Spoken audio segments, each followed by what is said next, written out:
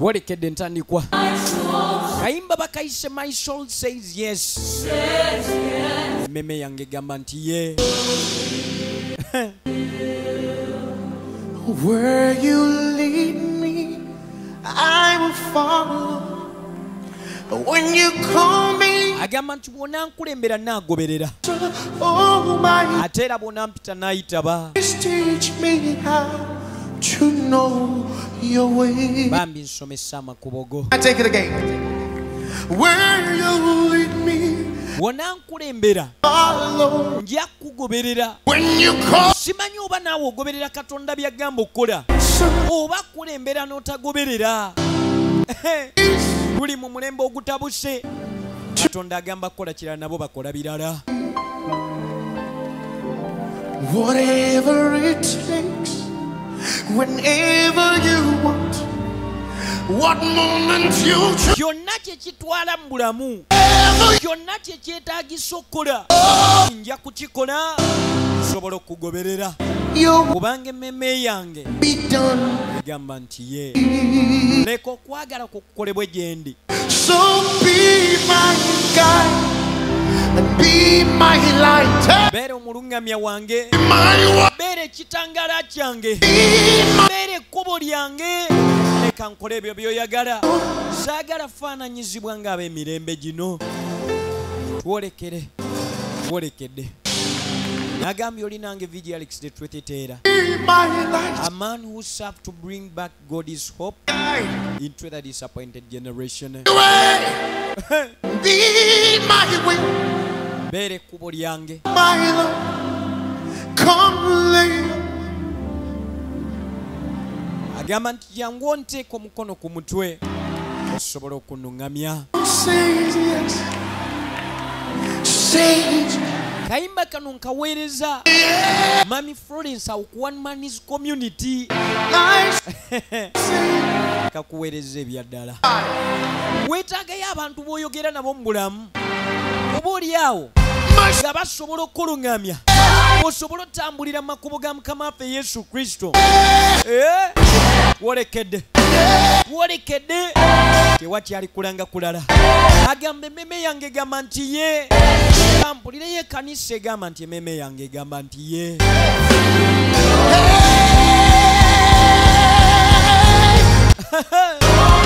Kano ko nkaweereza kapaati kano mukwano gwange gwe bayita Jeni. Ogamba otya muganda wange?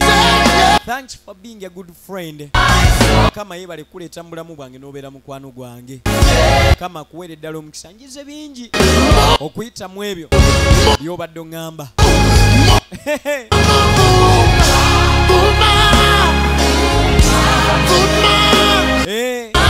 Wolekedde tandikwa ya sinema wabula tusoose kayimba.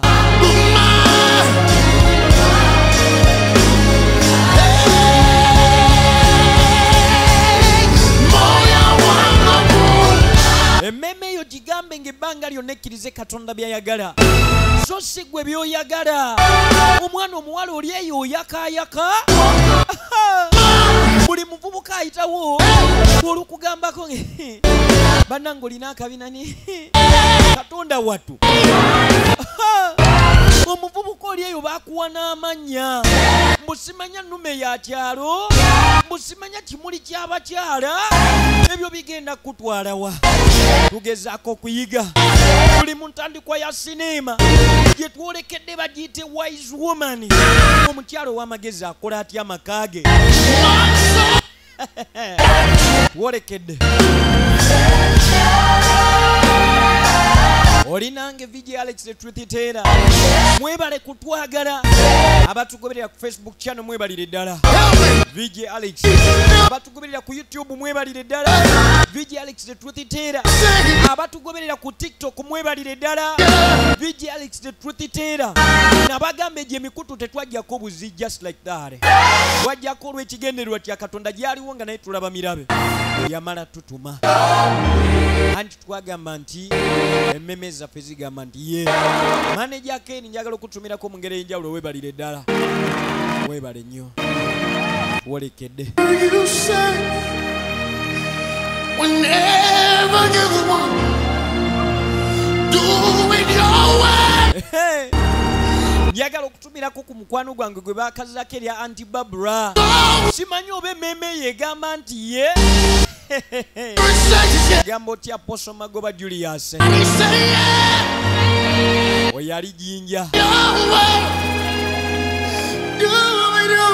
Joel presenter OP Radio Jinja ogamba otya muganda wange Use me, Lord. Send me, Lord. Say something to me. agamba nti baako kyongamba Mukama baako kyongamba naye gwe ebbanga lyonna obeerawo mu kubanjako ka boyfriend kigambo musimanya tell me something that I've been missing leka tugira tunoonya Katonda olekedde nabagamba osobola okunkubira ku namba y'essimu ne tujja ne tukola live show awo wennyini w'oba oli oba mu kkanisa oba mu overnight oba open air lukuŋŋaana lw'abaana lw'abafumbo lw'abakyala bokka oba lw'abaami bokka sinema weeziri ez'enjawulo tuli mu ntandikwa olinange VJ Alex the Truth Teller Whatever you say, whenever you want, what moment you choose,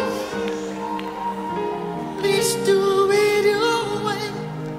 buli kyoyagala okukola Tomorrow, kikole mu ngeri yo omusumba omu yasomesa n'agamba nti papas I don't eri ku bulamu bwo with this thing. ye kuvuga n'okola Do it your ebintu mu ngeri y'obwakatonda so sabanga nnyo Katonda akozesa ebyo by'ayagala okole so si gwe by'oyagala okukola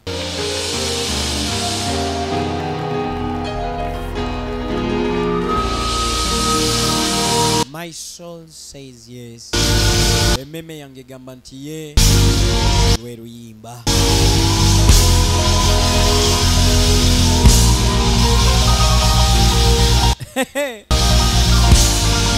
My soul says yes yagala otumirako bannayuganda mwenna abayimba ng'oyimba omwoyo wa Katonda naka abantu ne basumululwa ate ne ntumirako ne kumwe abayimba obubi ne bugwa ku bantu oli mukunami mulungi nkutumiddeko mu ngeri ey'enjawulo Katonda akutukwatireko olekeraawo okwonoona amasomero olekeraawo okwonoona abantu b'eggwanga lyaffe n'abantu ba Katonda katwolekere sinema.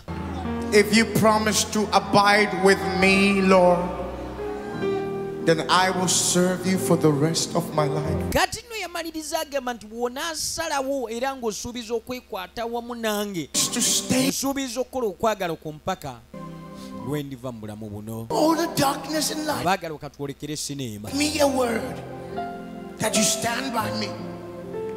You're the helper for the helpless. You're the shelter. katwolekere sinema. How are you, Kunle? You're welcome, ma. God bless you. Oh. Sorry. Won't you greet your wife? Mom, please. omuto yali akaaba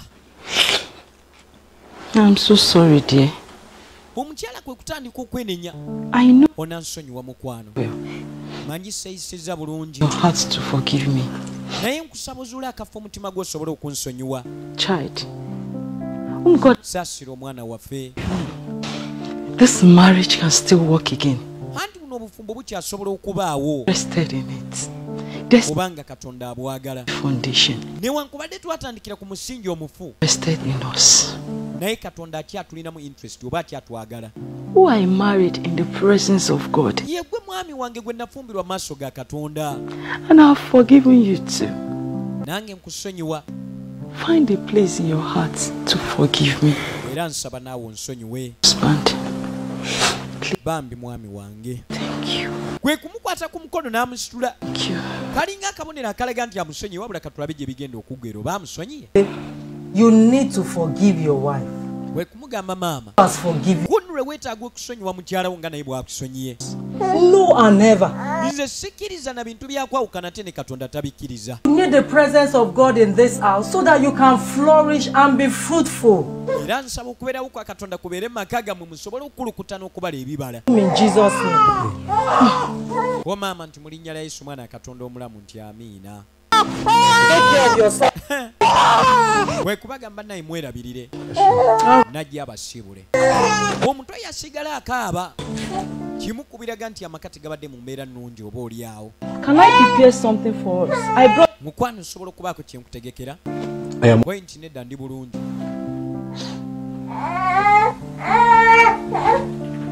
Mukyala kwe kuyita wadde mu kisenge. Wabula omwami ate asigadde ali mu birowoozo bingi okamala. Kwe kuyitawo. So how did it go? just normal and casual. Kakati waliwo yakuba essimu Not to worry. omu ku bakulu bo mu kanisa. When I asked, Kwe kubuuza nti byagenze bitya nti anti nga bwe bigenda bulijjo. he just said all is well. My sister, that boy must be broken. Anti oyo mulenzi ateekwa okumenyamenyebwa tuteekwa okusaba Katonda kakkanya omutima gwe. Heart must become a heart of flesh in Jesus. Ogwo omutima ogubadde gukalubye nga gulinga ejjinja Katonda ateekwa okugukwatako gufuuke ogw'ennyama. Started in Jesus' name. Mu linnya lya Yesu omwana Katonda omulamu nti amiina. The marriage counselors, Oba tuyite pray for him. bakansala b'obufumbo. It's necessary for now Kwe kumugamba nti nze ndowooza tekyetaagisa. and trust God for the next move. Gwasabye era twetaaga kwongera kusaba basobole okugenda ku ddala eriddako eryosonyiibwa babeere mu bulamu obulungi. To daddy too. Okay, ma. Kwe nti oba ndabira nti kale maama. Bye. Bye. Ma. Kwe kumusiibula. Pontoa. Kakati tugenda owulira eddoboozi waliwo yali yeebuuza ebibuuzo. Knelt down for me. Sisobola nakikkiriza mbu yanfukaamiridde. Nga mange wali awo n'afukamira. This must be one of our hidden agendas. Anti kano kateekwa okubeera nga kamu ku bukodyo obukweke oba ebigendererwa ebikusike. She must be joking. Naye ateekwa kubeera ng'asaaga. At least I have satisfied them all. Anti nze ngezezaako okukola byonna. What is all this nonsense? Kakati buno obugwagwa negasi yonna yonna waaki. What's going on? N'eddala ki ekigenda mu maaso. Mukyala kwe kuva erudda. I'm sorry to disturb you there. Kwe kumugamba mukwano n'ansonyiwa okutawaanya. Ready. And I have Naye emmere eyidde. Era amaze n'ogigaba. Hey, why did you come back? Akati tweyinza okkumulira lwaki wakomyewo wano. Problem. I thought you said it is over between us. Gwe kennyini wayogedde nti obufumbo bwaweddewo buli kimu kyaweddewo masekati gaffe kati ate wanoonya eki. Marriage. It is over. Nze mmanyi buno obufumbo bwaweddewo sikyakwetaaga naawe tonneetaaga. for everything there. Please forgive me. Kwe kumugamba mukwano nsonyiwa byonna. In hunger. Oba oli awo nayogera bingi mu busungu. Me. I have changed. Naye nga Mukama bwe yansonyiye The place in your heart. nzikiriza nti Do you think I'm joking? nakyusizza. I said it is over between. Omwami kwe kumugamba olowooza nsaaga simanyi olowooza nsiika binyomo nvaako sembera eri. Where do you want me to go? You are the one I married. Kwe kumubuuza munnange oyagala ndagewa. This is my house. Ye gwe gwe nafumbirwa gano ge maka gange. I am going nowhere. Sirina gye ngenda kulaga. You are my husband. Gwe mwami wange. Kakati babeera bakyali mu mpaka za watuuyo. Essimu kwe kuvuga erudda. Are you, my dear? I am fine, ma. Oli otya mutama nti ndi bulungi maama. What are you doing? She's Toyini ne muwala wo bali batya bo. Let me greet her. Bwe nti mpa ku ssimu mubuuzeeko. Kwata gwe. How are you, Toyin? God bless you. Oli otya Toyini manyi nti Mukama akuwadde omukisa. Thank you, mommy. Webalire ddala maama. The Lord is in charge, ma. Anti Katonda ali mu control ya byonna. How is daddy? Taata ye ali atya. Tell him to rest well. Ani mundabira nti awummule bulungi buli kimu Katonda ali mu control. Okay, ma. Kono Do you still want to speak with Kunle? okyagala okwogera ne Kunre? Thank Bwe nti andi musanyufu oba oli awo ekyo kinammala. Call you again tomorrow. Nja kwogera naye olunaku lujja kuba lwankya. You, ma. Good night, ma. Kale maama musule bulungi. and why did you do that? Kwe kumubuuze gwe Toyini lwaki kino okikoze? My Lord Jesus Christ. Anti nkikoze ku lwa Mukama wange Yesu Kristo. You are my husband, Kunle. Anti mmanyi nti gwe mwami wange Presence. era buno obufumbo bukyasobola okubeerawo. When you are done with your foolishness, you will go back as usual. bw'ona amaliriza okukola obugwagwa buno obusirusiru ojja kuddayo kwenti nedda mukwano. I'm only doing what my father wants me to do. Si busirusiru bwe nkola wabula nkola kitange ali mu ggulu kyayagala nkole. Lord Jesus. Omwami yasooza n'asitukawo omulundi gumu omukyala nti Katonda wange nkwegayiridde kiki ky'olina okukola ng'omwami atabuse oba gwe omwami ng'omukyala atabuse omanyi mulimu abakyala abasiba emigugu buli ddakiika. Okay. Kakati Sorry. ono yali mukyala musumba. I know it's not easy. I know Kwe kumugamba nti manyi nti si kyangu to pay this price to silence the enemy. naye ate oteekwa kusasula omutango okusirisa omulabe. The more I tried, the more hard it is as becomes. Anti gye nnyongera okugondooba n'okukola byonna bye nnina okukola Auntie, ate gy'ayongera okusotasota omutima gwange nga gusottera mu mulyango. I pray, quote the scriptures, Nsaba n'enzijayo n'ennyiriri well to be a good woman. ngezezzaako okubeera omukyala omulungi Not seeing any of it at all. naye era byonna tebiri mu kukola. The more you walk in the will of God, the more satanic influences get weakened. Kwe kumugamba nti gy'oyongera okukola naye ng'okolera mu layini ya bwakatonda emirimu gy'omulabe sitaani gy'okoma ogitaataaganya era gikoma okukomesebwa mu mulamu bwo. You, God is working on your behalf. Katonda ali mu kukola mu bulamu bwo era ali mu kukola ku lulwo. Be a fool for God, Beera omusirusiru ku lwa Katonda. not overcome the light. Keep shining the light. Kwe kumugamba nti ekizikiza kisobola okubeerawo Eat naye omusana bwe gumala ne gwaka fully. Don't ekizikiza kidduka. by playing your role, God will justify you. Konnula akisobola okutereera You will reap gwe ng'okoze bukozi paati oba omulimu gw'olina okukola konnula ajja kudda mu layini Katonda ajja mukwatako. Heavenly Father, I thank you. Kwe kumugamba nti katusabe ffenna ne batandika okwebaza Katonda. Si kyangu okwebaza Katonda nga n'embeera ekkaabyo ekyaliwo mutuufu kiruma. Wano gwange omu yaŋŋamba vije tobuuzanga Katonda bibuuzo. Gwe wenna abadde abuuza Katonda nti lwaki nze kino kyambaako tomubuuza wabula mugulumize kubanga asinga embeerayo era ajja kusangula amaziga go. Kale nno baagenda mu maaso n'okusaba beegayiriranga Katonda olw'amaka gano. Baali bammemba ba kkanisa era ekkanisa gye baasabirangamu bwe yamanya nti mu maka mufuniseemu obutabanguko baafunangayo obudde obw'okusaba n'essaawa ne beewaayo ku lw'amaka gano. Kyabwa Katonda okusinga ogeya abantu.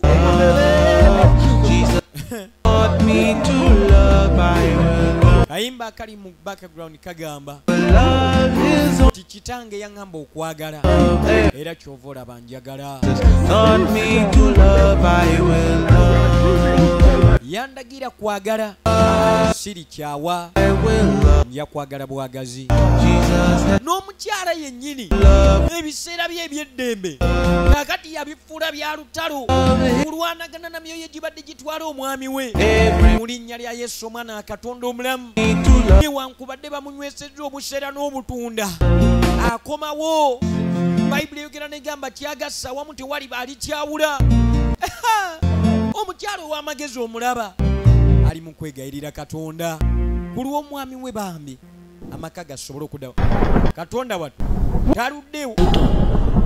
And why are you fighting me? Kwe kumubuza gwani era lwaki onnwanyisa He belonged to me. anti oyo wange Not Africa. nga tannajja mu Afrika yasooka kuba wange. You come from nowhere to claim what belongs to me. Gwe n'ova awataali n'ojja oyingirira emirembe gyange It's mine. kunnule wange ebbanga lyonna. Katonda wattu kati nno luno lutalo lwa myoyo. You are just a friend Bwe nti wali mukwano gwe mukwano gwe to satisfy your lustful desire. n'omukemekereza okutuukiriza okwakayaka kwo. Your time in his life has expired. Akaseera ko kaweddeko. Go back. Kunnula okubeera mu bulamu bwe ekitali ekyo ojja kufa. Turn again. Kule is mine. Kunnule takyayinza kudda mu bulamu bwe era kunnule wange. Not bless a marriage with a faulty foundation. Katonda tayinza akuwa mukisa bufumbo buliku musingi mufu. The presence of God. So you see, this marriage is in covenant with God the Father. Anti obufumbo bunene obuli mu ndagaano ne Katonda kubanga Katonda yashima bubeerewo. Kwe kumugamba nti kunula ali miguwa gyange takyayinza kudda gy'oli. Katonda wattu kunule wange. In the book of Lamentation chapter 3 verse 37. Mu kitabo ky'okkungubaga kyayogerebwa. And it comes to pass when the Lord has not commanded it. Ani ayogera ne kituukirira nga Katonda tayogedde. 3 verse 14. Whatsoever the Lord doeth, it is forever. Katonda kyagassa wamu tewali bali kyawula kya mirembe na mirembe. Removed from it. And God doeth it, that all men should fear before him. And so you see, God is not a liar. Kakati no kutandika omuwenyiriri. Namugamba Katonda kyagassa wamu tewali bali kyawula. Kiribaawo emirembe n'emirembe. Jjukira emizimu gyo gikozesa maanyi ga nsi yammwe ekitegeeza naawe olina okubeera mu mwoyo. Chapter 49 verse 24 to 26. Shall the prey be taken away from the mighty? Kwe kumugamba All the captives delivered.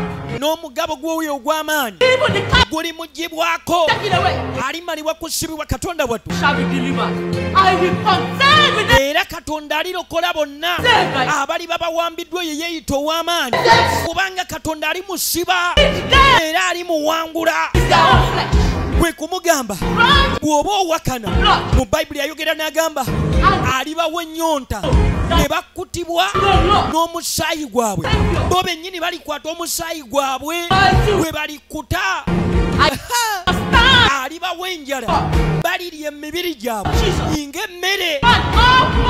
Nkulagira mu linnya lya Yesu Omwana Katonda omulamu nangirira gw'amaanyi amabi agabadde gakwata omwami wange nkulagira okutta.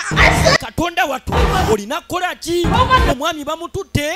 Kino ky'olina okukola olina okusaba olina okwewaayo. Katonda wattu ndabayo bw'ameggana n'emizimu.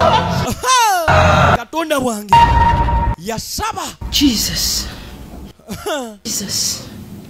yadde engulu abadde mu kusaba n'afuna okwolesebwa. Kule. Kwe kuwulira kunule ng'agudde wansi omulundi gumu lubadde lutalo lwa myoyo wabula ate kati luli mu kuafectinga kunule mulamu obwa bulijjo.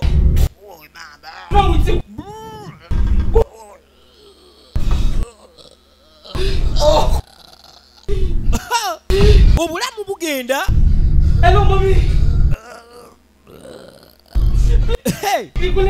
Abasajja abenda otya yende guzowoza simanyi omusajja tabali lwanzaalo naye sitaani ali mu kkubala. Katonda wattu Thank God he has come out. waveeyo kunule Wow. yasibira mu ddwaliro. Musawo kugamba nti twebaza Katonda nti akyali mulamu. What actually caused it? Wabula omusumba yabuuza nti singa mba mbuuziza ki ekyalisa embeera eno. See how he improves. Okay, no problem. How much, sir? Baze mu ddwaliro gye baali batutte kunule kwe kubuuza nti kunule ki ekyamuviiriddeko embeera eno. So how is he feeling now? He's getting better, ma. Kwe kubuuza omukyala nti ye kunule awulira atya kati. Since morning. Yajja tereera oba oliawo. Refused to eat. Naye yaganye okulya. And daddy. Yagambye tumuyitire musumba. But he will soon be here. Alina gye yalaze naye mu kaseera katono ajja kuba atuuse. Already. Baali bali awo taata musumba kwe kutuuka. Kwe nti natuuse dde obwedda. How are you doing? Welcome, sir. Welcome, sir. Thank you. Yes, sir. Where is he now? He's on his bed. We can go inside, sir. Okay, okay. Kwe kumubuuza nti yaliriddawa nti ku kitanda kye tusobola okugendayo. Ne bajja bagendeyo.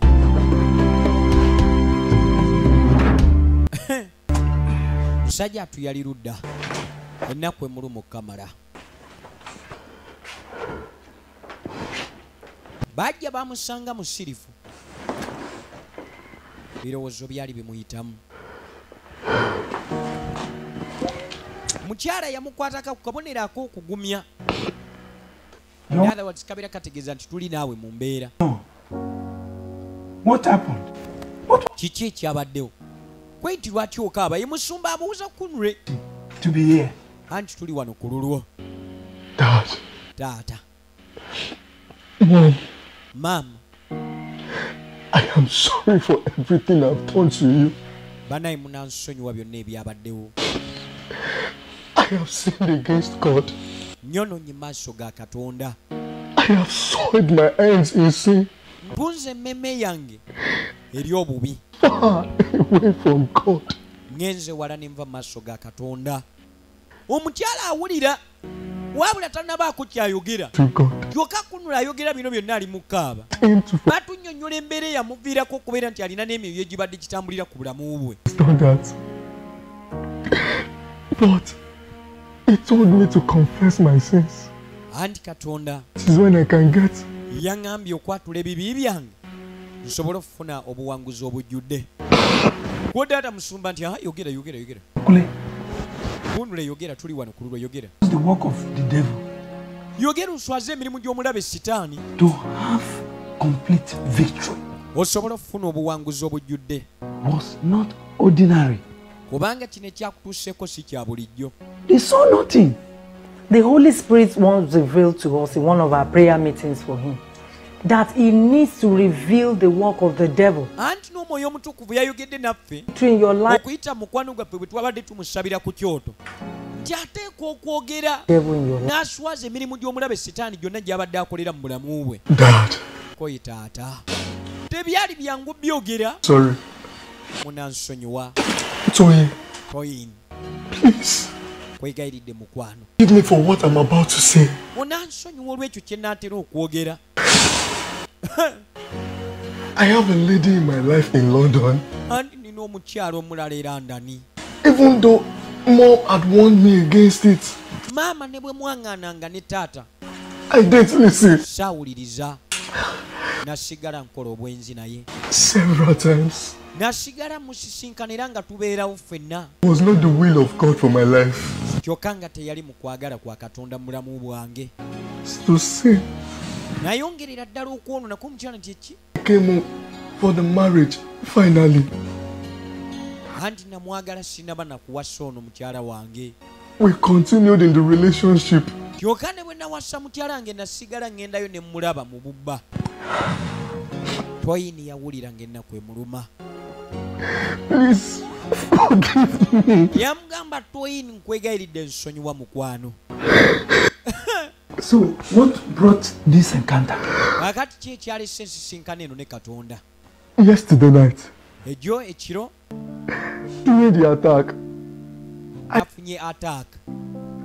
I became weak. Nengwa wansi nga mpulira sikyalina maanyi era nga sikyategeera. An audible voice. Ne mpulira eddoboozi ery'amaanyi I should confess and repent. nga liŋŋamba nti weenenyeera oyatula ebibi byo. That was my last chance. Era nga ligamba Only window of God ke kalinga akadinisa kokka akasigaddewo mu bulamu bwange osimatuka okufa. actually removing from my body.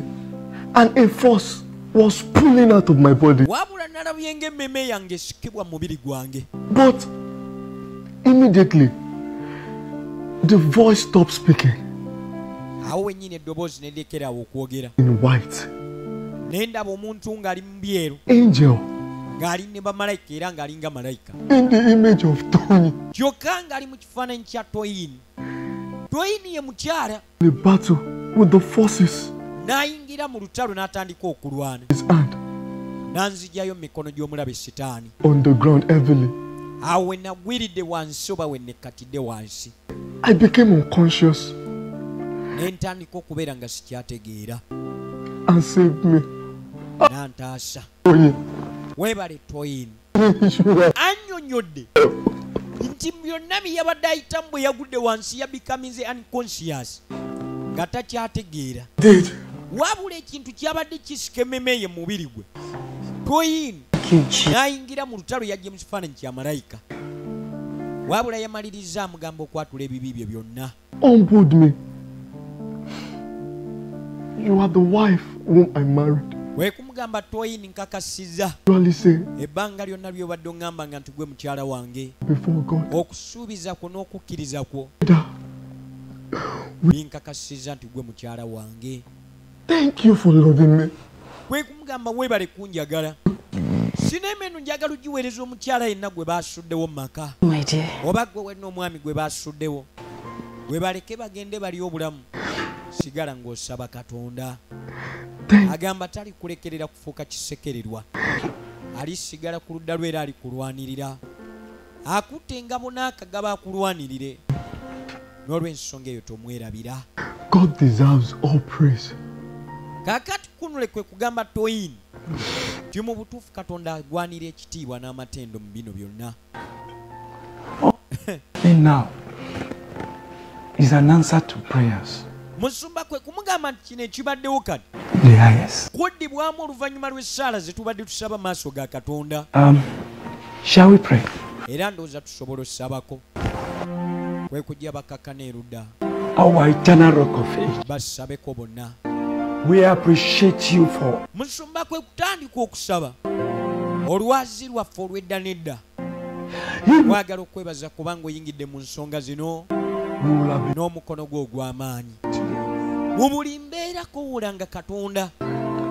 Kunula essebe yali atayagala mukyala yalina ebyokusaba abikooye. You started cooking? Yakwata Bayibuli n'atandika okusoma. I've finished. Kwe kumubuuza nti omaze okufumba. Oba otandika butandisi nze kuyambeko nti namaze edda. No, sir. In fact, I think the workload in this house and that of the baby is... Nowozezza mukwana emirimu gy'olina mu nnyumba muno ate n'omwana. I need to call mom. Mirimu gy'amaanyi neetaaga okkubira maama atufunire kiyambi. The doctor said you need to relax. Dokita yagambye oteekwa okuwummula mukwano. Call her later. Okay. Bambi wummula. Can we now go over to the table? Tega tusobola ogenda ku mmeeza ne nkuwa ekyokulya. Kwenti Sorry, dear. kakati naba yeewaliriza. Hot. Nga yeerabidde nti ate ennume y'ekigwo gye yagudde tennamuggwa mu mubiri. I felt terribly that night, but thank God for his mercies. Kwenti nagwo ekigwo kyali ky'amaanyi naye weebale kusaba. No, let me manage. No, don't. Weebale kwewaayo. I'll bring the food. N'ayagala awalirize. Just go. Asituke wabula aba asituka. Simu kwe kuvuga. Who's that? Baye kwe kumubuuza ani ono. His mom. Anti maama yakubye neera. Amaka gaddamu smile n'essanyu weeriri ku luno lwokka. Hello, ma. Dear, Kumugamba ddi oli otya mukwano. that is okay. How are you too? Taata ali atya nti mulungi ate mwe muli mutya. Very well. Tony is really trying. Tuli bulungi okukamala ne Toyini agezaako. House. Because Katonda wattu. God is too much. Bw'olisaba Katonda oyingira mu mbeera zo n'omwami oyo alitereera. There is no way I could. Bw'olisaba Katonda okuyingira mu mbeera zo omukyalo oyo alitereera. Tomorrow? Bwe kumugamba nti maama twetaagayo omukozi ayambeko ku Toyini wano emirimu gimutta. Tumwetaaga lwanki kwenti enkya. Easy and rest very well. Olowooza kinaasoboka wenti kale ngenda kugezaako nga bwe kisoboka. Kankuwe Toyini. Sister, your husband said you need a helper tomorrow. Muwaayi mukwano omwami wo ssebo agambye weetaaga kiyambi olunaku olw'enkya. Mommy, my husband believes that with God all things are possible. Anti omwami wange akkiriza nti awali Katonda byonna bisoboka. Preferably a meal. Era enkya tusobola okufuna kiyambi agenda otuyamba. Anyway, Amaka olw'okuba baali bamaze okwewaayo eri Katonda. husband, Naye omukyala ye yagwa mu maaso ga Katonda ne yeegayirira. tomorrow. Jjukira Bayibuli eyogera n'egamba nti omukyala ow'amagezi yazimba amaka ge. Naye omusirusiru agaabya n'emikono gye ebyo si bigambo byange. Wabula Bayibuli y'ebyogera. Thank you, ma. Omukyala yaddiriza omwami essimu. Take care of you. Amaka gaali galimu emirembe. Okuteeseganya kwali kumaze okuyingira mu maka. So, you are getting a helper very soon. Bwe kumunnyonnyola nti mukyala nge Toyini. Okay. Mu bwangu ddala tugenda kuba tufunye ekiyambi akuyambako emirimu gireme kukumenya. Omanyi maka bw'olaba ng'omwami. Omwana akaaba nagati ogwo omwana wo wuuno kwata ng'omanya amaka ago. Yesu akyabulamu. Kakati omwami aba ali wano. Essimu kwe kuvuga erudda. Najja alaba essimu. Kwe kumugamba nti wayi paati. No. Paati yakuba essimu kati gwe aba amukwata. Paati yaani katulabe. Kule, what's the meaning of this? Kwemubuza kunule banayi makulu ki agali mu bino. No response. Nkubye essimu y'emirundi n'emirundi kyokka nga toddamu. Going on? N'eddala ki ekigenda mu maaso. Good afternoon. Wenti owaaye etuntu eddungi. Who is this? Ani ono? Who am I speaking with? Njogerako n'ani? His wife. Anti oyogera ne mukyala Conre. How may I help you, please? Owaaye nkuyambe ntya oba? Please, could you give the phone to Kunle? Or osobola essimu giwa Kunle ne njogera naye? Can you leave a message? Because that I should leave Osobola okuleka message kwa Kunle oyinza obutasobola. Eki? who you are speaking with? Omanyi gwe oyogera naye gwe? Kwenti manyi. Ye gwe party. too? I don't. I told you already. Gwe omanyi gwe oyogera naye nti simumanyi nti anti oyogera ne mukyala Kunle. I'm Kunle's wife. Yenze mukyala Kunle. That was why I asked. Ate ow'empeta kati gwe simanyi biki by'oliko. He might not want to speak with you for now. All right. Oba oli awayinza obutasobola kwogera naawe kati munnange. You please give the phone to Kunle. I want to speak with him. And Osobola okukwata essimu n'ogiwa Kunle kuba nze njagala kwogera naye. Oba mukyala kwata katukebere obulokole bwo oba wakyukidde ddala. How are you? Alo paati nti aha. what is going on? Naye Kunle kati biki ebigenda maaso mu bino? Do you have to give the phone to Toyin? Buno muzannyo ki bw'ozannyo otuuka okubeera ng'owa ne Toyin essimu yo? This to me. You have not called me for almost 2 weeks now. Kyokka kati weeks 2 namba tonkubirako omwami nti wulira embaata. The tickets that we discussed in our last conversation. Sooka omubulire oba tiketi wazigyeyo ez'okujja mwana gwonna menze kubanga nti sikyabitegeera. You talk. Pat, Point part. my wife has spoken. Mukyala wange ayogedde kiwedde. Nsonyiwa. You intend to speak with died 2 weeks ago. This is a new Kunle. Kunle gw'obadde oyogera naye weeks 2 emabega yafa ono Kunle mupya kati. Koye ki? What happened? Ki kyaba ku Kunle gwe mmanyi? Ko omwami nti kwata essimu mukwano bino byetaaga mu voice binnyonnyole.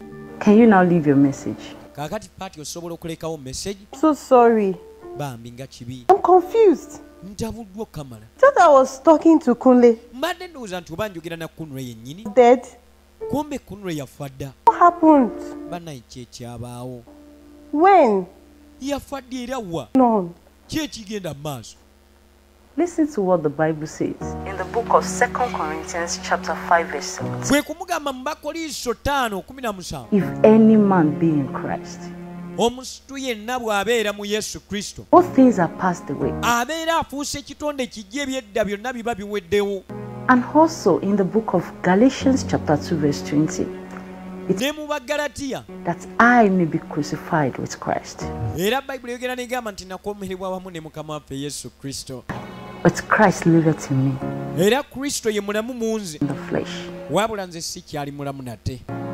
By faith, Ebikolwa byedda byonna bye nali nkola obwenzi obukaba obubaaya bwonna ne byonna binkola ebitali mu magezi. for you see, Byonna Kristo yabitwala. has been crucified and is dead in Christ. Bwe kumugamba nti Kunle gw'obadde oyendanga naye gw'obadde okolanga naye obukaba In Christ. yakomererwa. Are you okay? Era kati Kunle aliwo mulala. Nonsense are you Bwe telling? kumubuuza nti naye olina ekikyamu ku mutwe oba tolina magezi oŋŋambe. I advise you to drop this nonsense and allow Christ in your life. Nandikusabye okanyuga eri obugwagwa n'obusirusiru okkirize Yesu Kristo okuyingira mu mutima gwo. Has saved and delivered my husband from Anti Yesu Kristo omwana wa Katonda omulamu aggyeyo omwami wange forever in our hope. mu kamwa k'empologoma era Christ into you, Yesu Kristo alwanya olutalo n'alumpangulira. deliver you. Naawe mukoowola ajja kuyamba. No. Shut up. Bwe nti nedda nze bino sibikkiriza. Idiot. Sirika musiru gwe gwe mbadde nnyinda naye kati omututte. Deliverance. Idiot. Bannange. No. Kunle, no. Abantu b'oyenda nabo olunaku lujja kutya nga Katonda abazzizaayo. Muwala gwe wajja ku yunivasite kusoma naye oli ku basajja b'abandi otwala. Buli musajja gw'okwatako olw'okuba munange wakula figa. Buli akusemberera wakwata kimu bakiyita yeesi. Nentumirako abali mu byalo eyo abasajja bakanya kugambako bw'oluma ensubi. Nze sijja kukkiriza ndeeka. Nze ndi mulokole. Naye nga inakyo sense omaze okukkiriza. I can't thank you enough. Kakati twadde erudda eri omusumba Prayers, akulira ekkanisa yennyini. especially my wife, to the knowledge of Christ. Bunne yabeebaza n'abaga nti bannayisiina How the ngeri gye nnyinza kubeebaza mwebalire ddala kubanga mukoze nga taata ne maama abatuufu. We thank God. It's the Lord's doing. Oyo mukyala Gloria Bamiroye Mom, Dad, kuwa ku byafaayo ebitonotono bye bannannyini Mountain Zion Film Productions mu Nigeria. our love and endurance actually melted my stony heart. Bwe kugamba nti bannange mukyala wange The Spirit, yannewunyisiza ebigambo bye muzenga mumugamba mu bulamu I had already begun to divorce people. yabitadde mu nkola Already got nebireetera omutima gwange okusaanuuka without my okwagala kwe okw'olubeerera obwesigwa bwe n'obukakkamu bwe that was pulling. bundeetedde okuba nga nkyusa enneeyisa zange. Began to see a new twin and a godly virtue. waaliwo ekintu ekyandeeteranga okutyawa mukyala wange A godly wabula buli we yeeyongerangayo okusaba nawulira nga said, neeyongera ate okwagala toyina omutima gwange gwonna. I saw my wife, the gold God has given me. era oluvannyuma lw'okuwayo mu maaso ga katonda mukyala wange natandika okulaba gold ali mu bulamu bwe. Thank you so much. wekufukamira mu Nigeria bakola bwe bati bwoba omuntu amuwa ekitiibwa bwe nti bannayi maama mwebaliddeko nti abannayi musituke Wage boy again. katonda yasaana okuwa ettendo. Sweet marital wine become bitter.